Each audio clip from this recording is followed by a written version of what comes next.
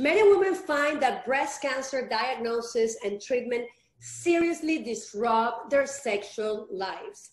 First, there are the most obvious issues: the physical changes, exhaustion, nausea, and pain from treatment, self-image, empty energy reserves, and the emotional chaos from the diagnosis itself. But there are also many other issues that women and their partners may not even know they'll have to face. If you are struggling with issues affecting your sexuality, you are not alone. Sex and intimacy can be difficult for most women after a breast cancer diagnosis. Welcome to Health Talk. Today we're going to talk about breast cancer and sexual health. I'm Laura Termini, founder of chickenol.com, and let me introduce you to Dr. Kristen Rojas, breast surgical oncologist at Sylvester Comprehensive Cancer Center. Hi, doctor. How are you? Thank you so much for being here with me today. Hi, Laura. Thank you so much for inviting me. I'm thrilled to be here. So I have a lot of questions from my readers. So I prepared just a questionnaire so we can go, and talk about this. Can cancer treatments cause sexual problems in women? Yeah, that's a great question. It's the right question. And it's a question that we haven't been asking for a long time.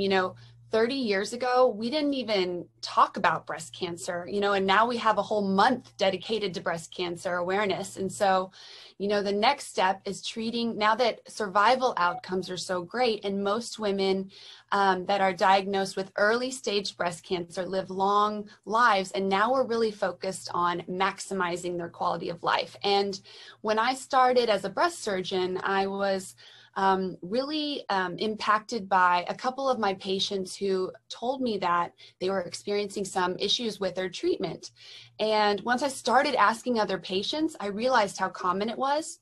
It's actually more than 80% of women with a history of breast cancer experience sexual side effects from treatment. And this can be because chemotherapy, if you have to undergo chemotherapy, can put you into an early menopause.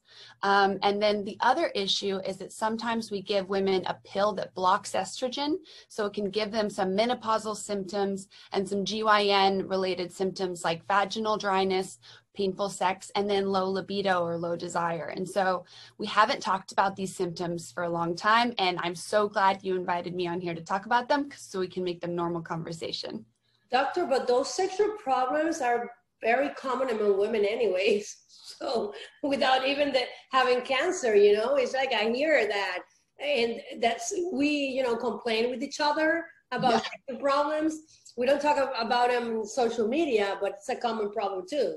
Yeah, as a society, we don't do a great job talking about normal menopausal changes. And a lot of women, as they go through menopause, which in the United States is on average age 51 to 52, we don't do a great job preparing them for that. And we also don't do a good job giving them treatments to manage their symptoms. And so, like in general, a lot of the things that I recommend to my patients with a history of breast cancer also apply to women who are just experiencing menopausal symptoms. What is the most common question your patients ask about intimacy? Yeah, so the most common question patients ask me about is painful sex, because, maybe they were going through treatment and maybe they're partnered or unpartnered. And then, obviously your intimacy or your love life usually takes a back seat with regards to like your diagnosis and getting through chemotherapy. And then treatment's over and they are ready to be intimate with their partner or to get out there and date again. And they realize that sex feels completely different than it did before. And it's associated with more pain, or they may have like a little bit of spotting after sex. And that can be really, really scary for patients. And so my goal is to not only educate them about these changes and help prevent them, but then also treat them when they show up. Will any of these problems would be permanent for a patient? Yeah, that's a really good question, because patients are always asking me, is this forever? And, the answer is, we used to think that a lot of these symptoms got better with time. And it's true that hot flashes, if you're experiencing pretty bad hot flashes with treatment, those tend to improve. But some of the other GYN related issues like dryness or vaginal pain, sometimes they don't get better if you don't treat them. And so that's why I think it's so important that we are talking about this, so I can get the word out and help everyone start to address these symptoms, because they can get better. It won't always be like this. But I do tell patients that this is kind of like the new way to address things. So even though you used to, approach sex and intimacy one way, you're going to have to approach it a little bit differently now. It doesn't mean it's impossible, just may take a little bit more work, but it's definitely possible. So it's not going to be the sex life that you had before, but you can transform it and have the different kind of sex life with your partner, and probably, like rekindle the love or do something different. Yeah, that's exactly right. It doesn't mean that it's not going to be as good. It just might mean it might be a little bit different. And so one of the things I tell patients is, after treatment, your body's a lot different. You may have had a breast surgery. You may be dealing with some pain from that. But also, the vagina and the vulva are different in that they're maybe not as stretchy as they were before. And it's normal for the vagina to be stretchy because that's just how women have babies and how sexual intercourse happens. So once they receive treatment, some of that stretchiness goes away, and that can lead to that pain that they have during sex. And so it doesn't mean that they won't get back to the same kind of sex life they had before. It just may be one that's like a little bit more creative or involves a little bit more communication with your partner to see like what works for you now that maybe you didn't even know about might have worked for you before. And talking about stretchiness, because now that you said it, I don't know why it popped out in my mind that those kind of like sex toys, that they're not that toys anymore, because we used to believe that they were sex toys, but they're more like for sexual health, like the one that you can introduce in your vagina and do the Kegel exercises, and that helps everybody, But Yeah. for a patient who's trying to regain their confidence and their sexual health, what do you think about that? Yeah, so that's really important. In the past, we always used to talk about Kegel exercises and say, everyone do Kegels. And it is actually really helpful for women who are having leaking of urine when they cough or sneeze. We tell them to do a Kegel right before that happens. But sometimes in women who have a history of breast cancer and have been having painful sex, what happens is once they start to have that pain, so in your pelvis, it's kind of like a bowl like this of all these muscles that are woven together. And so if one of the muscles starts to spasm, it can cause a lot of pain. And so a spasm is when the muscle's tightening without you even realizing it. And so once you start to feel pain, some patients do have those spasms in their pelvis and they can't control it and don't even realize it's happening. For those patients, I do recommend that they see a pelvic floor physical therapist, and they work with them to help relax those muscles. So it's actually the opposite of Kegels. So that's why, so for some women, Kegels are helpful, but for some women who have pain, Kegels may make their pain worse. And so that's why I like to get patients into my clinic so that I can see them and we can figure out what's going on so I can get them the right avenue that they need. I didn't even know that there was somebody who was like a pelvic floor specialist. Yeah, they're amazing. Oh my God. I have a question here from a reader. Can I have sex during treatment? Yeah, that's a really important question. And so the answer is probably yes. And I'll tell you why yes and why no. So I do encourage my patients to continue having sex during treatment, because if there's someone who maybe doesn't have sex during treatment or for a while after treatment, and then they try to have sex again, sometimes if it's been a long time, it can be even more painful. Whereas if you have sex every once in a while, penetrative sex, so sexual intercourse every once in a while during treatment, it can actually help prevent some of that pain later on. That being said, not everybody's partnered during treatment, and maybe you don't have to be, obviously, but for women who are dating, which is also possible during treatment, it's I always recommend patients have sex if they want to have sex, safe sex, you know, like just, you know, condoms, if that is appropriate for their life. But what I don't want patients to have is if they're receiving chemotherapy, and sometimes women who get chemotherapy, their white blood cell counts are lower and their body can't fight infections as well.